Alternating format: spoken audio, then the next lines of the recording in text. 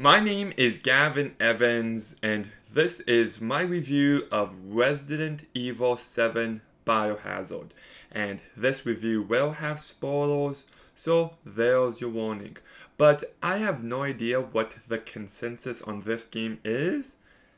I didn't know what to expect, but I really liked it. It's not as good as Resident Evil 2 or 4, but it's certainly better than the third one. I just thought this was a fantastic, terrifying game. Like, this game had me on edge.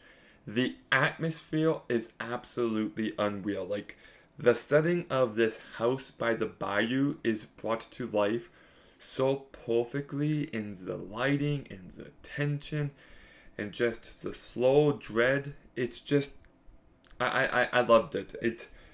I was playing it and I just looked down at my legs at a certain point and all my hairs were just sticking up like this. Just it really got to me quite a few times. And I just love how they find a way to keep you on edge, and the jump scares I thought added to the tension. I thought it added to the experience, and they got me quite a few times. Like, it's just such a fun game to play. It really is. And I love how you go through this house and you have to backtrack a bunch of times. And there are some moments that you hate and you're like, what? I have to go past Jack again? Damn it. Or I have to go into that basement again? Damn it. It's just, you never feel safe.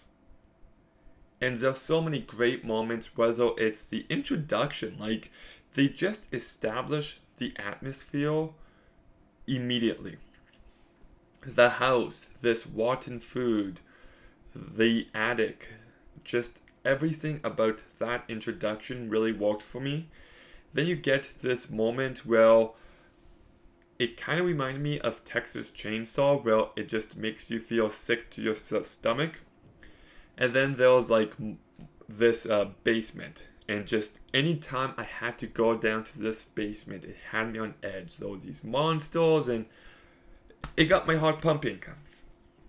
There was this section out at the bayou with all these bugs that had me on edge.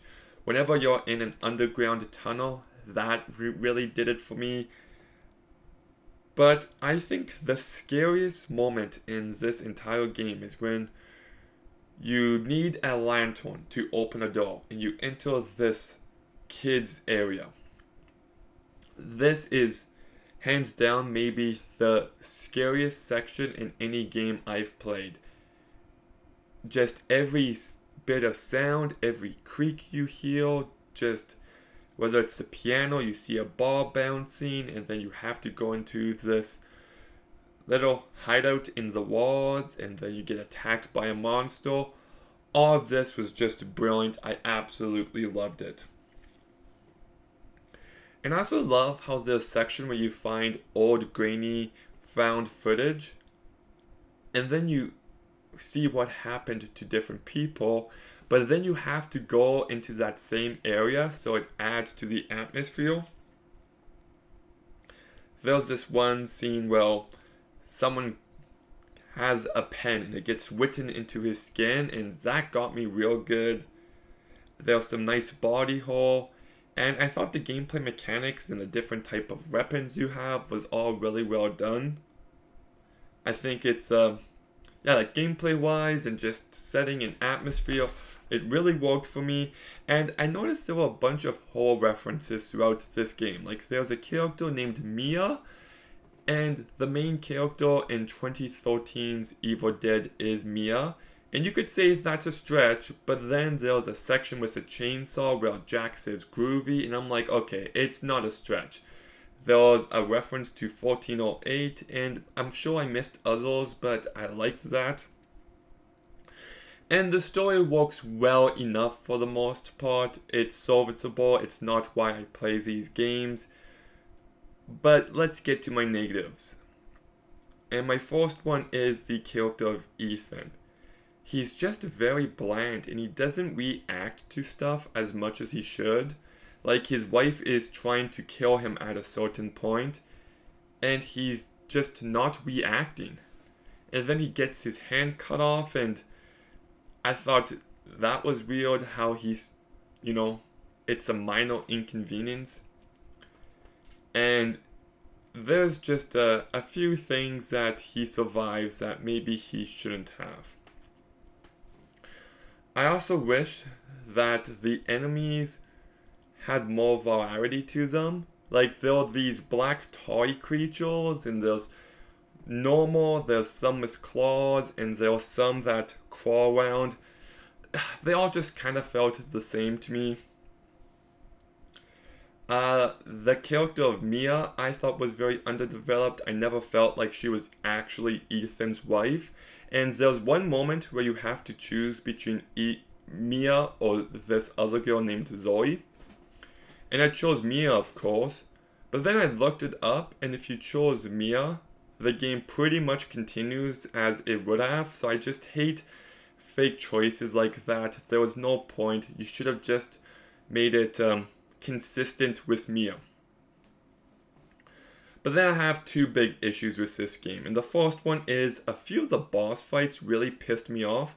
Like, fighting the mother was terrifying and great. Loved that. But when you fight Jack with the chainsaw, it actively pissed me off. Like, I was stuck there for quite a bit, and I kind of wanted to quit. It was just really frustrating and not in a fun way. And then when he comes back as this giant creature, you can't actually avoid his hits. Like, I can't jump, I can't dodge, so you're just stuck there. And I hate that as well. And then we get to the ending, and like, okay, look, the first 70% of this game is by far the best part. And I still like the last section when you're on the tanker or the ship or whatever, and there are these monsters and you have to go up and down the elevator and ladders and all of that.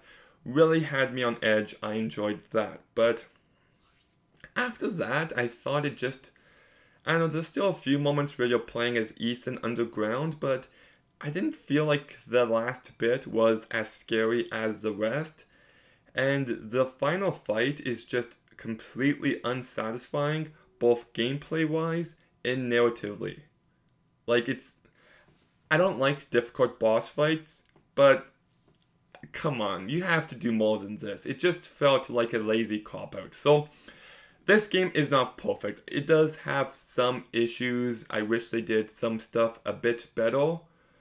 But the important thing is that it's a whole game, and it scared the shit out of me. I thought the setting was just 10 out of 10. The atmosphere and the tension and the jump scares really made for a great experience that I can see myself going back to quite a bit. So I'll give Resident Evil 7 a 7.5 out of 10. Okay, so have you played Resident Evil 7?